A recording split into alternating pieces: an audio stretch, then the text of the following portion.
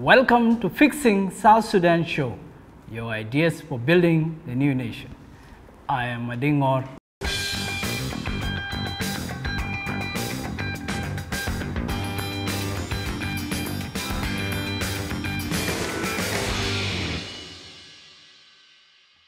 Ten states, 3 administrative areas, 1 nation, 1 people.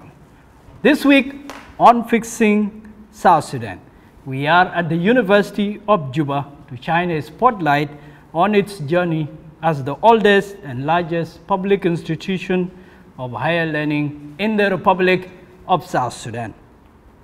The University of Juba was founded in 1975 by the then Administration of High Executive Council for Southern Sudan to meet the demands of higher education at the time. 1977, the University of Juba began to admit its first students for the school year. In 2006, the university temporarily relocated to Khartoum and was brought back following independence in 2011. At its founding, the University of Juba adopted the motto of excellence and relevance. In recent times, the incumbent administration adopted its new battle cry, inventing the future, transforming society. How much has changed since the university was founded 42 years ago? Is it headed on the right path of fixing South Sudan? Joining us to speak about transformation at the University of Juba is its Vice Chancellor, Professor John Apuruot Akec. Professor John Akec was appointed Vice Chancellor in March 2014. He sits down with us for a candid conversation about the University of Juba. My pleasure to welcome Professor John Apuruot Akec back to this show and to talk about this very institution. Professor, welcome to the show. Thank you for welcoming me to the show. How are you? I'm good, thank you. So we have a lot to talk about. University of Juba, as I said, is the oldest and the largest public institution of higher learning in the Republic of South Sudan. You came in 2014. Tell me the shape in which you found the university and what is the progress over time. We can take it in doses. Welcome. Thank you. I think to tell the story about how University of Juba has moved in the last 7 years is going to take us a long time. All I have to say is that we made progress on several fronts. One was the staffing was far below what it was in 2011 when South Sudan declared independence. There were less than 300 academic staff. Today, we have close to 900 academic staff, which is the highest number they ever had. When we got our independence, there were 700. We are 200 more than what it was. And also we expanded the number of programs, both the undergraduate programs and the postgraduate programs. And also, this is on academic front and staffing front. On physical infrastructure front, we have been able to maintain so many spaces, and for the first time to have a paved compound. We have been trying to do that. So we try to also improve in administrative structures. We brought in new directorates. Instead of talking about personnel unit or financial unit, we have now director of finance, procurement, engineering, you name it. You came in and you were faced with a sea or confronted with a sea of challenges. What would you say were the saving grace? You saw constraints left and right. What kept you going?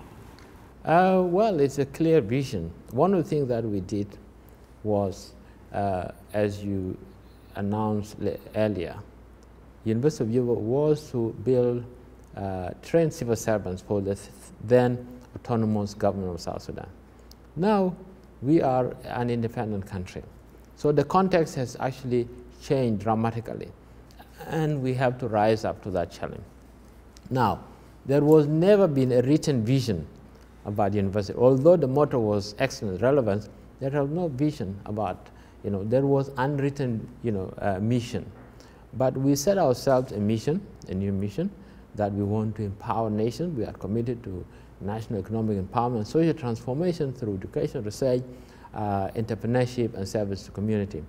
And we set ourselves strategic goals, and we set a roadmap for our work. So that's one thing. The other thing, my appointment meant we have to enact some change, some transformation. Change is not easy. And so you will get resistance because so many people will be comfortable with what they have. And if you take it from them and they do not know what you are going to replace it with, that's the point of conflict. Was there resistance? Sure. There had been, we had fights with the Academic Staff Association, which was basically a welfare association. It was not even a trade union. But it appeared that they had, some of them had political agenda, but it's actually a resistance to change, taking different face. So we had to fight it out, and eventually we were able to negotiate our way out of that conflict. We also had a fight with the students. The students believe that this is a public institution to which they do not have to make any contribution. So we tried them to ask to persuade them to make contributions so that we can operate the university from their own contribution in form of fees. The fees, we had to adjust the fees to inflation. In fact, the fees were not raised. They were adjusted so that we can actually retain some of its purchasing power, but they look at it as that. And we had conflict, several conflicts over since 2017 and until last year, but I think we also were able to reach some understanding. You came in and change is driven by the leaders, and let's talk about your leadership style, let's talk about your philosophy. Part of that was the change of the motto from relevance, excellence and relevance, to being able to meet the challenges of a globalized world. That was in part driven by you, and you put it forward to the Senate. Tell me why that change was necessary, and was that part of your vision, or is it realizing that we live in a different world from 1970s? Well, I have said earlier that the context has changed. University of Juba now is a flagship university. And for the whole world, they know that universities are the arm of the state.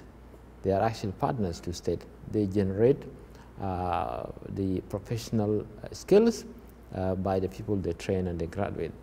They do research that inform policy. They also provide services to the communities in which they are situated. So it has to come that way. We have to understand and reflect on what vision that we need to take. What is our role? I know that several universities also are there. There are 5 public universities. But we have a position, we have a role, we have responsibility. So we have to come out with a vision. With vision, I mean with the mission come the vision. And with vision come the strategic goals. But also you need to think about the core values that will actually underpin your strive to change. So we came with core values. And then you have to have a battle cry, as you said, a motto that captures that. Now, this motto is not only about the University of Juba, it's about South Sudan.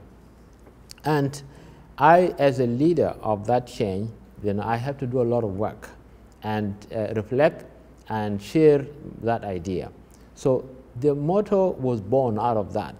My own reflection, my colleague reflection, and echoes of... You made the argument and it was adopted by the Senate. And then it was adopted. Now, why did we call it Inventing the Future, Transforming Society?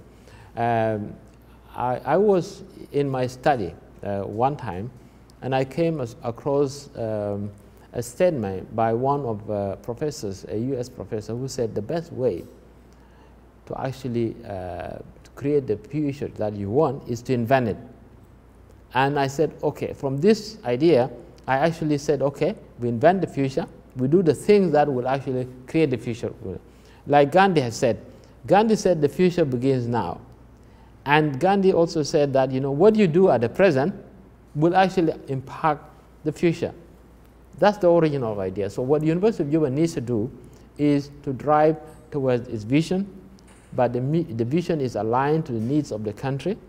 And so for us, not only the University of Juba, for us, the South Sudanese, the best way to create the future we want is to invent it. Let me pick up from that, because a vision can be beautiful, but achieving it is another ball game.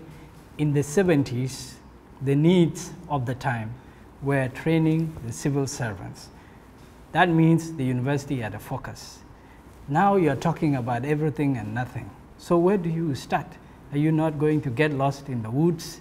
Yes, beautiful song, inventing the future. Is it about inventing it, or is it about accepting that there is an existing future that you must work towards? It's not about creating one. Well, you can sing the song as long as you want, if that's what you want to do. But slogans alone will not work. You have to do the talk and do the work. Now, what is the work that you're doing? Where is the focus? I'm coming there. Where is the focus? You said university is about meeting existing challenges. Yes. Where are the priorities of the government, and are you meeting them? Now, when we move from journalism, we talk about management. Management is a different thing. Management is about, you know, how do you achieve your goals? It's about a strategy. So from vision, you know, as a manager, you have to have a strategy. And a strategy, you have a strategic objectives. When you achieve them, then you know that you have achieved. So we have 11 strategic goals. They are long, for 15 years, 2030. We have Vision 2030, which means we need to get there. So we said the first strategic goal is to expand the quality of higher education. I mean to actually improve the quality, access to quality higher education. What does it mean? University of Juba need to reach out more, to more students, to more spaces in South Sudan. Also to come up with new programs. We also have another strategic goal, internationalization. How do we do that? We also have service to community. We also have to help. Those 11 strategic goal has an implementation matrix, which means under, you know, when you say, I want to improve access to quality higher education, what do you mean? For us, we also have actions. The action means more programs, more colleges, increase in number of students, increase in number of staff, also having community colleges in the states, and we have started moving along that line. Professor, let me get you to address the basic principle of an education, or a higher education for that matter. It is to solve the problems of the society. And picking up from the point that I just made, where is the focus? We know we are a new nation. We are faced with a set of challenges. What is the university education that you are offering able to meet at this point? Where is the focus? All right. Now you need, you know, the university in the first most education to graduate people with professional skills in law, in medicine, in business, in ICT, in engineering, and in humanities, arts, and music and drama. Those are the people that the society needs to actually do. Even if we have resources, we need human resources to transform those resources into prosperity. So like in other universities, whether it be Harvard, Oxford, Cape Town, Cairo, Makerere, it's actually, that's the first number one. The other one is actually do research. Research that will inform policy, as I said. So in terms of human, actually having enough people, we actually moved from, when I came, there was about 10,000 students. Today we have 23,000 students. I understand, but what is the impact? What is the impact of the University of Juba on the society? Would you say there is a positive correlation between the education that you're offering and what the society is getting? You don't measure it directly like that. You don't measure it directly like that. Whereas in the context of the 70s, the regional government had a focus on relevance. The education at the time was relevant to the needs of the time. What about now? Is it about being everywhere and nowhere? I think we are somewhere. Because I have told you that we have increased our programs. We have been graduating the last average of 3,000 to 2,000 a year. Now, if you go to the airport here, okay, and you find somebody serving at a desk, they will tell you that, sir, I'm either graduate of university, or sir, I'm actually enrolled in MBA program, or I'm doing public policy. If you come here in the afternoons, you find this is like a car park. And those ones who are there, they are all from the ministries. They are all from all sectors. They are from these hotels. What are they doing here? They are looking for the skills for them to be effective. That is how we see ourselves contributing to society. And let me put it the other way. The University of Juba, when people hear it, the public hear it, what is the perception? What is the perception about the university? Do you say that the perception is changing? Before, it was seen to be of no value. Has that turned around, and why? Universities will always have values. What society would want to see is that for them to do more and to rise to their expectations. So, University of Juba has always contributed. A lot of leaders now, actually, who are in the government, are graduate University of Juba. In terms of the brand, would you say the brand is now much more prestigious than before? It's not for me to say, but I will only give you an indirect answer. An indirect answer is that there is stability at the University of Juba. We have, although sometimes you can hear bangs and cries, we settle it in a few days, and you find learning is going on. For us, this is good name. There was a time that a student in medicine will spend an average of 9 years. The student who has a 4 years program actually finished 7 years because of closures, because of we have been able to overcome problems. You have brought stability to the university. It means confidence of the students to enroll at the University of Juba. Actually, let me say a few good things that you have done. When I was moving around the university, I saw a lot of physical infrastructural change that is happening. We see the landscape, we see the new gates, we see a lot of physical changes, and that is something you brought. How did you achieve that? Well, this is what, it is important also really not to blow your own whistle. It's very important for the action to speak for themselves. So it's not for me to say, but I have to say that the perception has improved from the feedback that we get. 3 years into my program in 2017, we did an assessment of public perception. We didn't just take it like that. We interviewed 200 people across the sectors, from students to staff to the public sector, and what we got was actually good. And even now, we have not done another study. However, the feedback in an informal way I get is a positive. That is a kind of progress. So I think it's for the people to say that. It's not for me. But what we need for us is to achieve our goals. We said that we want to go from A to B. Once we get there, we are happy, and then everybody will talk for themselves. When a visitor comes into the university, both campuses, what they see is appealing on the outside.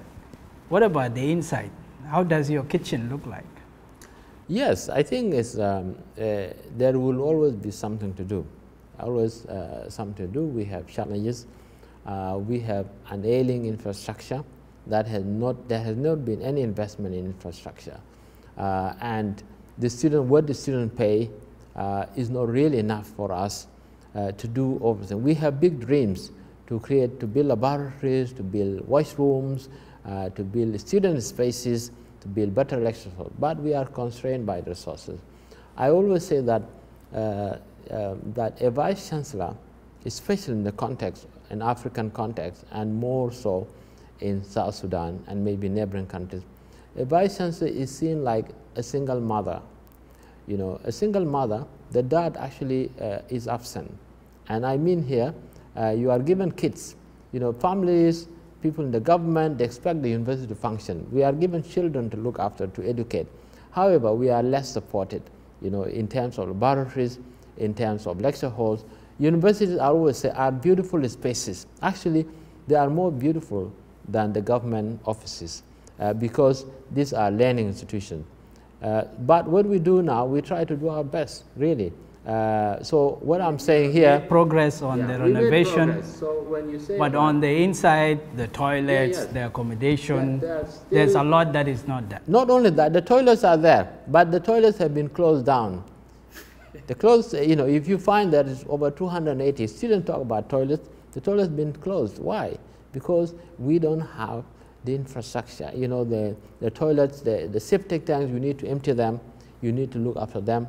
The town, the city has no running water, and so many things beyond the university. So we are trying to improve on that, to reopen some of these toilets so that the students access them. But foremost, we need lecture halls for them, we need the laboratories, and then next washroom. And as I said, to your credit, there is a movement on the physical infrastructural front. But you are just playing catch up. You are just renovating the existing, no expansion. Yes, it's very difficult. The prices of making things in Juba is extremely, extremely expensive. So the money that the students actually give us is not enough to build, more lecture halls. If you see here, we found, neglected spaces. Some of them were stores. We turned the stores into lecture halls because you have the wall already there. So all you need to do is that improve on that wall and put air conditioning, put lighting, and then create desks. We also turn some spaces into laboratories again. Again, you actually have something there on which you build. Do not forget also, the best way to actually rise up to the sky is to start from the ground. You cannot really start without, you think that you have new buildings without actually maintaining the old one. So we started with Samani Hall. If you have seen the Samani Hall, you are doing a great job of maintenance. Expansion is a function of resources. That's right. But if you not that the vision is not there. The vision is there, but the resources are not there. They are limited. Why don't we talk about the resources? They are finite, and you talk about the money that the students give you. And in another way, it is called tuition fee. And it has been quite a struggle. Some people say that you wage a major battle, a crackdown on the students' populations for you to arrive at some modest development that we are seeing. What is the genius of the idea? You try to adjust the existing rates, then the inflation over time has eroded the money, the value of the money that the students were paying. Just a bit of background about that. Okay, I just give you an example. In university, we need to buy paper to print things out, do photocopying, and so on. We need to maintain broken power, generators. We need to buy water for our guests. Now, when I came in here, a bottle of water, still water, was about £1. Today it's 150. At the same time, the student of medicine was paying 2,000. Now, the increase of water is actually more than 600, 3,000 times the inflation.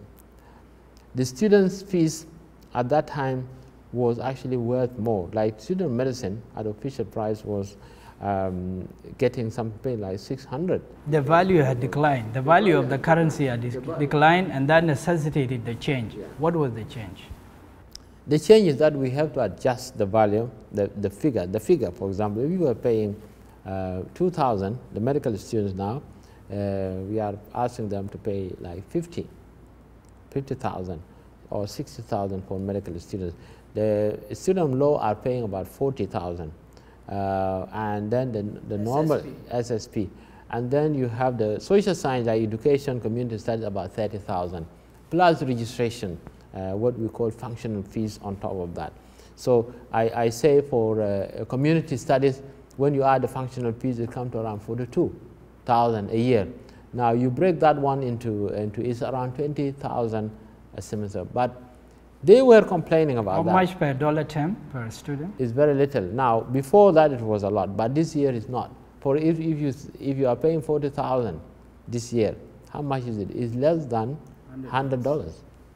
And at first you attempted the policy and it was cancelled by the government. Yes, the student campaign, they influenced our political decision makers, and it was seen that it was unnecessary and it may actually cause problems in universities, and so the president decided to cancel the first one. However, you insisted, you did not relent, and what was your basic argument for insisting? Well, I told the president when I was given the second term, I said, in the first we tried because we were blind.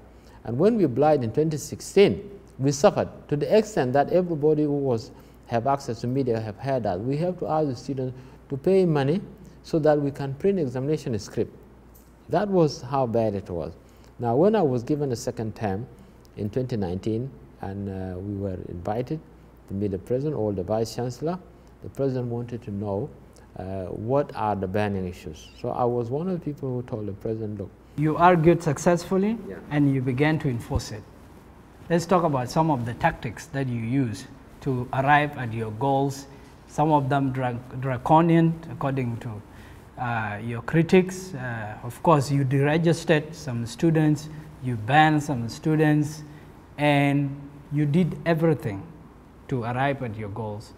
Are some of them regrettable? Some students have been banned from the university because of association with the resistance that happened, or with some of the protests that happened. Do you regret some of the tactics? Maybe there are unintended consequences. I don't think there was any major tactics apart from making sure that there is law and order at the university. First of all, we have tuition fees, which we initially, the one that was established in March 2019, and students actually protested. So we sat down with students, their bodies, what you call college associations, and they agreed to a reduction, a compromise fees. So we had a compromise fees. Now, but from the compromise fees, there was what you call passive resistance. Some students were not paying. They were no longer lobbying against it, but they were not paying. The specific question that I asked was whether you regret any of your actions. Well, it's a yes or no question. I don't think everything life is about yes or no. It's very important to explain the background. The background is that I won't tell you the genesis very quickly. What you wanted to effect was public interest, we understand. Wow. But the tactics, do you regret some of those tactics? There is no really tactics there. What we did was to make sure that you are a student at the University of Juba. The only condition you clear your fees. We offered you the opportunity. We used to give them, infinite number of installments, so you can give any number of installments. But we stopped that. We decided to have 2 installments for the whole year. I understand the argument for the money. You used the police on the students. Some were arrested, some were kicked out. There was violence. Is that something you regret? Well, I don't regret it because it was justified. Police were not even there. Police were not there. It was the students who started the violence, and I tell you how.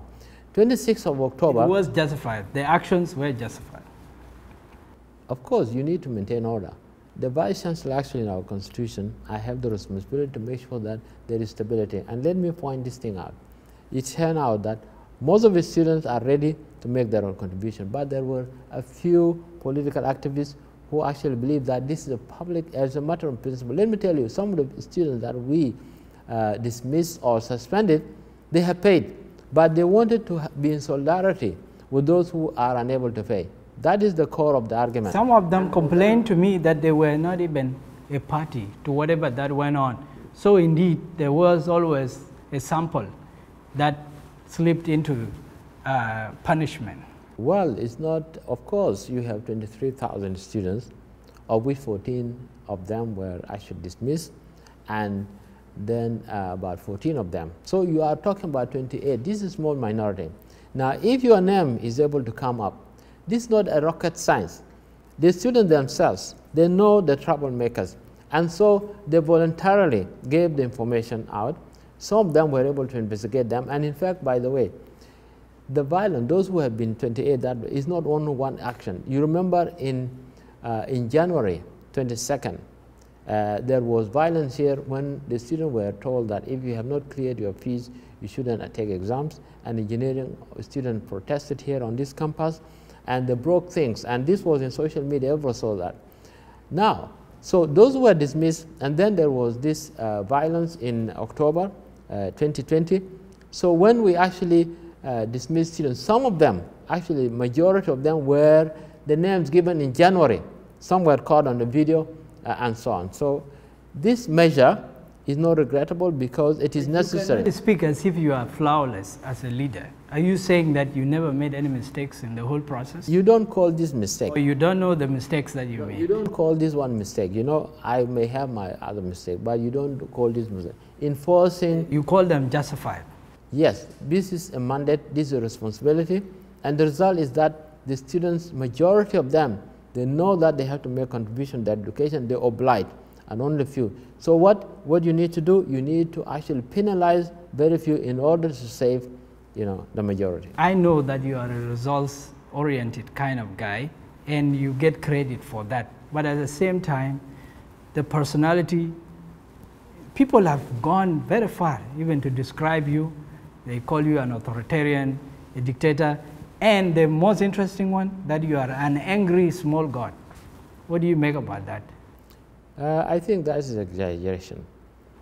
It's not exaggeration. I'm stating the facts about what people call you. You can respond to that. I had that. I never had anybody calling me in my face. This morning. Well, you show me. But what I know is that, you know what, leadership, you must have a strong sense of direction. The other thing is that you don't go alone. Now, if you see what is happening in University of Juba here, it's not because the Vice Chancellor is dictating. It's because I select the right people in the right place. I put the team up. I have different levels, the senior management. I have the Dean's Board. I have the Senate. All the problems, all the new ideas are actually discussed. It's institutional. And the solutions come there. Creative solution. And in fact, the stability that has been created is not because of one clever man sitting at the top. It's because of a person who actually mobilized the team, the best brains. You are a man of an institution called the Senate, which has been endorsing some of your initiatives.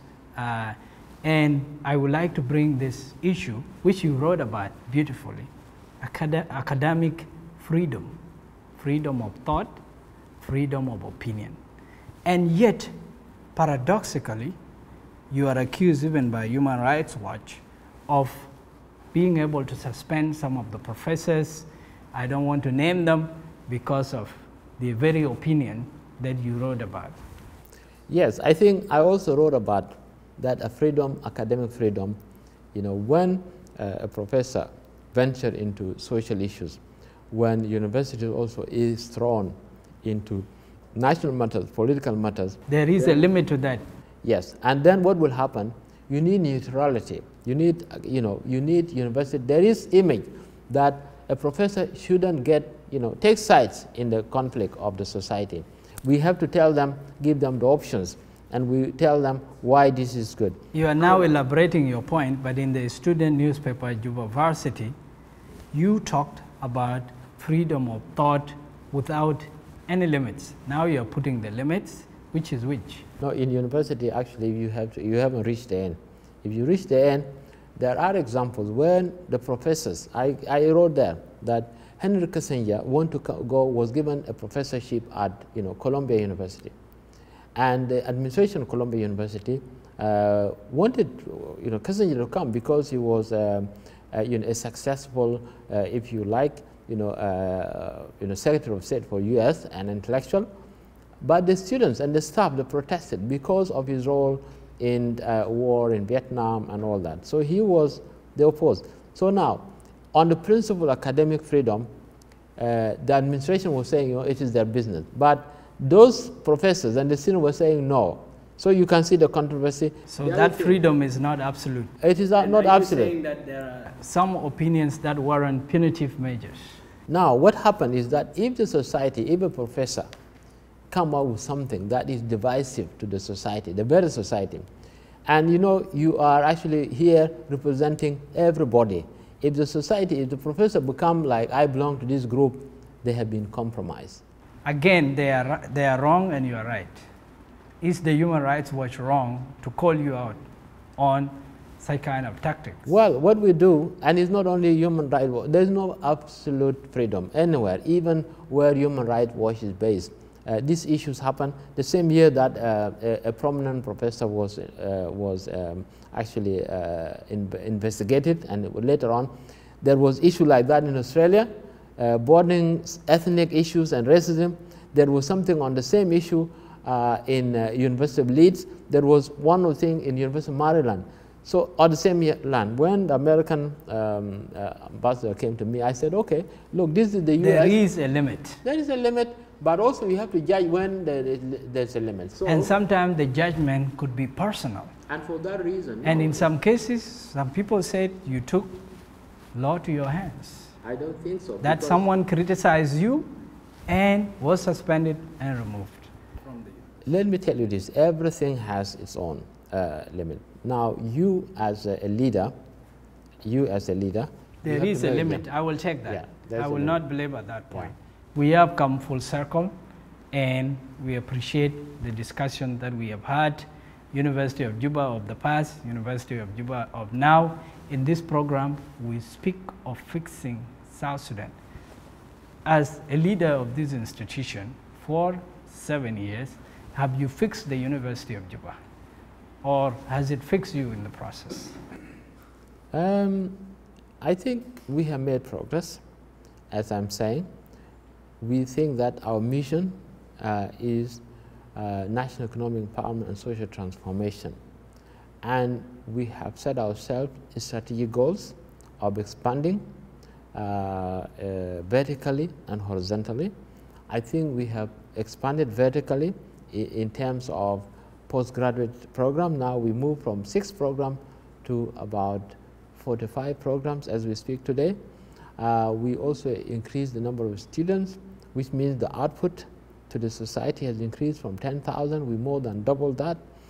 We have improved the infrastructure so that we have a very attractive environment. We haven't reached there. I'm saying it's progress. So 7 years out of 15 years strategy, I think we are somewhere on track. And would you say the university has had an impact on you, has fixed you? Have you learned anything? I have learned so much. From the instability? I have learned so much because it's not only that. What have you learned? You are battle hardened. You know what? What have you learned that is an ingredient for fixing South Sudan? Let me tell you this, problem solving. Problem solving. You know, there is no school for graduating vice chancellor. You learn on the job. The little you have and what you learn from your colleagues, you learn from the dean's board, you know, from wisdom of different people.